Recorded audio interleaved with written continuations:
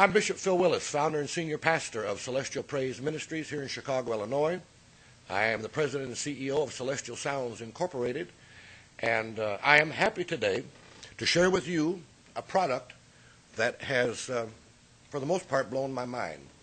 I played my first Hammond organ and Leslie speaker at the age of 8 years old, and I've been playing a long time, none of your business how long. Normally, during our weekly broadcast, those of you that are familiar with our service and our broadcast, we've been on almost 16 years, it will be in November. Off to my right, you would see both of my HL822 Leslies. We're on a tight shot today for this video, so you can't see them, but they're still sitting over there. However, they are unplugged. They are disabled. We're not using them today.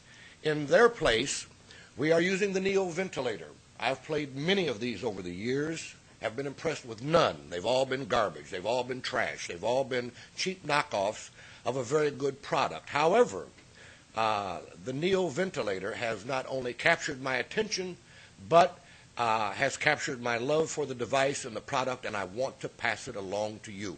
So in place of my Leslie speakers today, we have the Neo Ventilator. You see it in the right-hand corner of your screen there. My Hammond B200, which I use for broadcast, is plugged into the Neo Ventilator. The Neo Ventilator is then plugged into the input on a standard stock 8-inch powered full-range speaker. This is not a prop. This is sitting here for a reason. This is a standard stock, out of our stock, full-range 8-inch powered speaker running at about 25% levels. We're turned down on every hand. I have left the ventilator sit here in plain view, though it's uncomfortable for me, because I want you to see when I flip the switch, when I push the button, and you hear the animation of the Leslie come and go. Now, just briefly, because some of you have already emailed, called, and I can't talk to all of you personally, there are 5 settings on the ventilator. From left to right, we have, I believe it's speed. The speed control allows you to set the speed of the rotors, the top rotor, the bottom rotor, as it were in a rotary cabinet. It allows you to set it how fast and how slow you want those rotors to spin. The second knob, the acceleration knob, permits you to adjust the speed by which the rotors either speed up or slow down. So you have total and complete control. Again, it will allow you to dictate the speed at which the rotors speed up or slow down. That's the acceleration knob. The balance knob, which is the third knob from the left, or the center knob, when it's at the 12 o'clock position, this knob acts as an equalizer, as it were. When it's at the 12 o'clock position, straight up and down, you have an even mix of the lows, the mids, and the highs. As you turn it to the left of the 12 o'clock position, your mids and your highs begin to fade and your lows begin to come up. So obviously, vice versa, when you turn it to the right of the 12 o'clock position, your lows begin to decrease, and your highs and your mids begin to increase. So it acts as an equalizer per chance.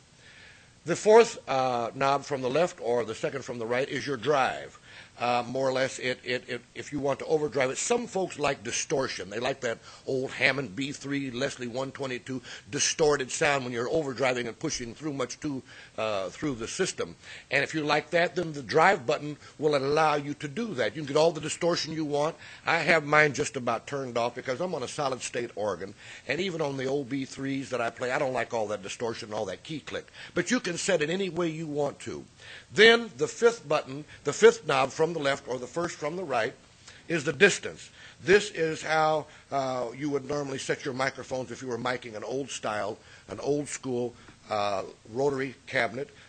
This will allow you to set the distance. You can play with it. It depends on how you want it set, basically used for recording. I've done some minor testing with it on recording, and it lets you know where you need to be, whether you're close or far.